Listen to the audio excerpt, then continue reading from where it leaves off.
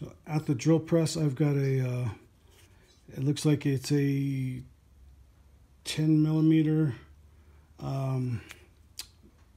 milling bit, 4 flute, and that's just going to go in here. In a previous video, I had showed my pen blank drilling jig, so that's what I'm going to use. I'm just going to open this up to hold this in place. After I bolt that down, and then I'm just going to use that to hollow that out and make it get it to the right thickness. Okay, I leveled off the surface already off camera to see if it would work, and it seems to work pretty good. And you can see how this seems to work out okay. So I'm just going to put that back in the middle and adjust the depth.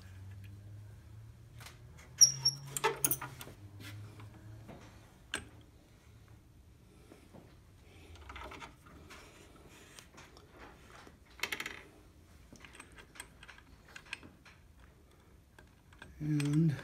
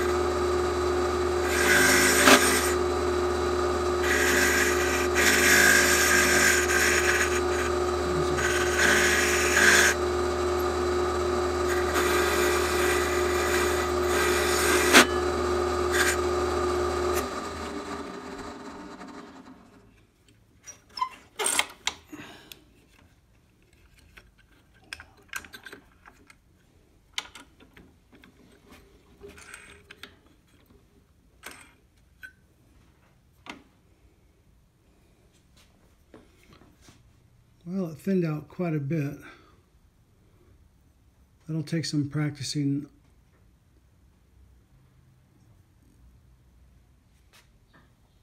So this is the inside of the shell. You see the outside, I've got a couple of pencil lines right there. Roughly you can see it. On the inside you can see a little bit better. So I'm just going to hog those out on the bandsaw. Oops. So this is the inside of the 50 caliber cartridge. You can see the lead lines that I have marked right there. I'm going to cut those off on the bandsaw. On the outside you can barely see it, but from the inside is the way I'm going to cut it, because I'm going to cut it the outside down so that it rides across the bandsaw. You'll see what I mean.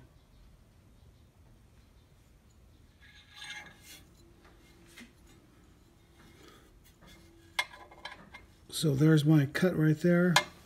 I'm just gonna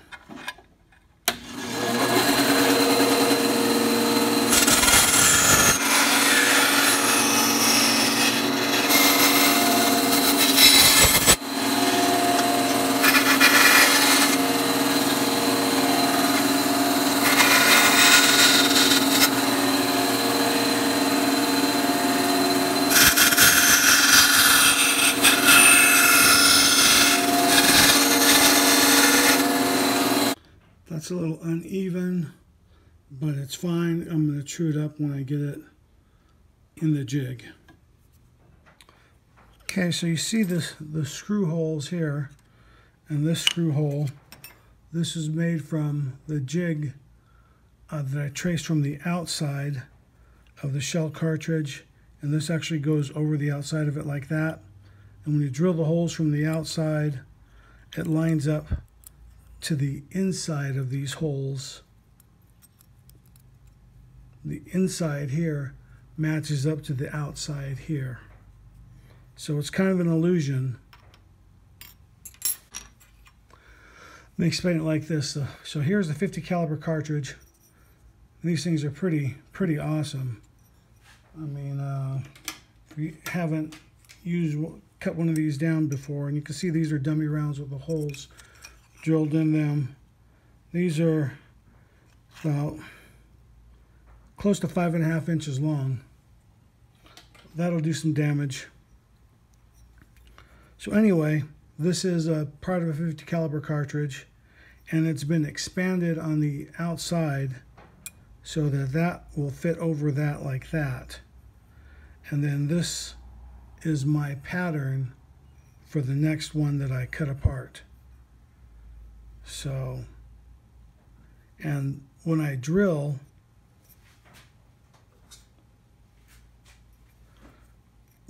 these holes, I don't use a regular drill bit, I use a center point bit, because this is very stable. It doesn't walk on you. So that it gives me a precise hole inside this jig when I drill into here.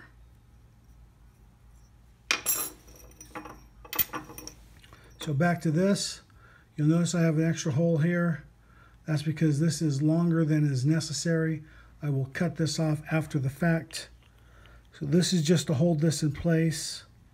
It's just a makeshift jig, making do with what I have. So I'll just screw these in, and then we'll put it in the drill press. Okay, so the piece is attached. I only got the top screw and the end screw. The bottom one wasn't really necessary. That's pretty secure. So that locks in there. And I'm just going to have to eyeball it till I get to the end to mark that. And I'm right about the cut line to where I need to be. My drill press is set for 3100 RPM. Now I know that it's probably not the best idea with a Jacobs chuck to do this, but I've tried it already and didn't have any issues with some other parts and other stuff. But the way I see it, it should be okay for light stuff because they made these for drill presses. So whether you agree with that or not, that's up to you.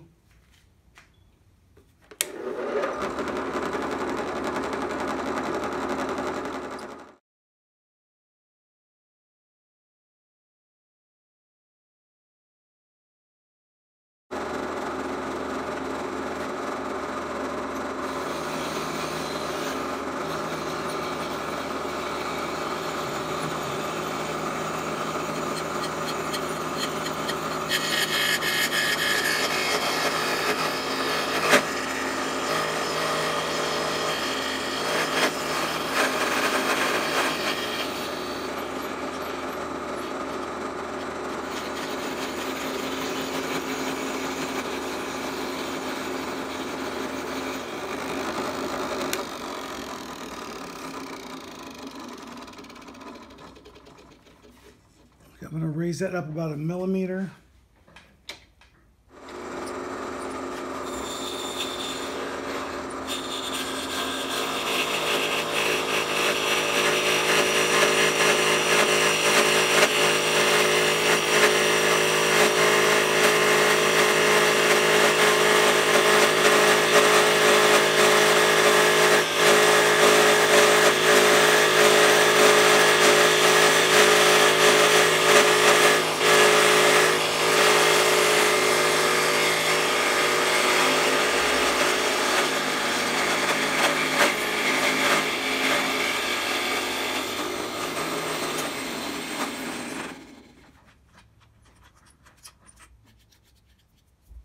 That turned out good.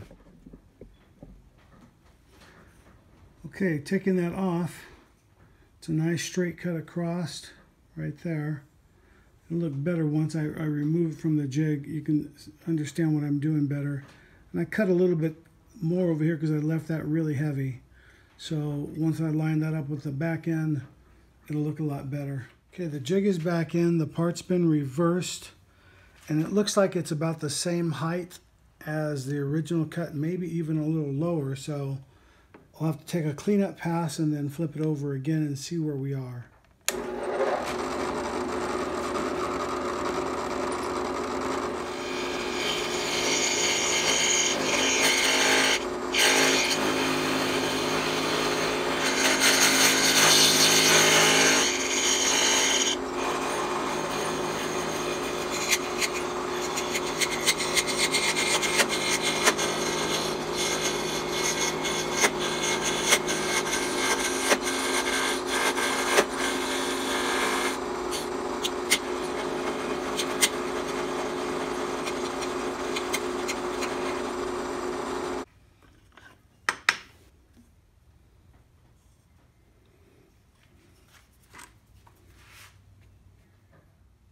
So if I look at my clip, you can see how that is.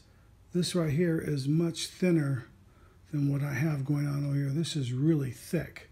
So I could take off easily another millimeter or so off of that. Just if I can get that a little bit closer. We got that sunlight coming in though. It's terrible this time of day. I'll just have to do that off camera. Okay, right here I just took a real simple practice path just to see where that would hit, and I'm hitting pretty good. I just basically squared off that end first, and now I'm just going to advance it so that it lines up, and we'll just take the top of that right off.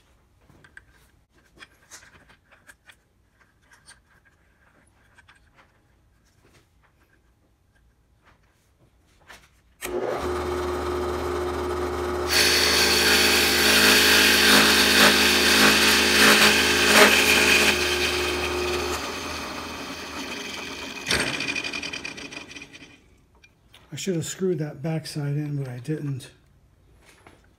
Oh well. It's okay. Okay, now that's back in and reversed, I'm just going to repeat the same process. I'm going to take a small cut on the end just to square it up.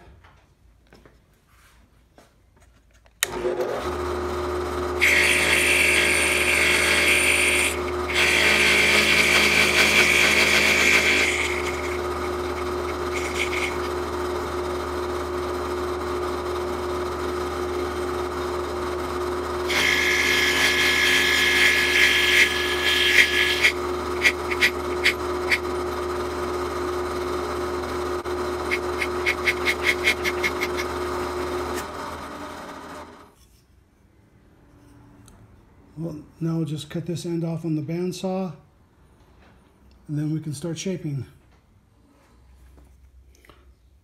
Okay, that's cut off on the bandsaw. Now it's just shaping with the Dremel.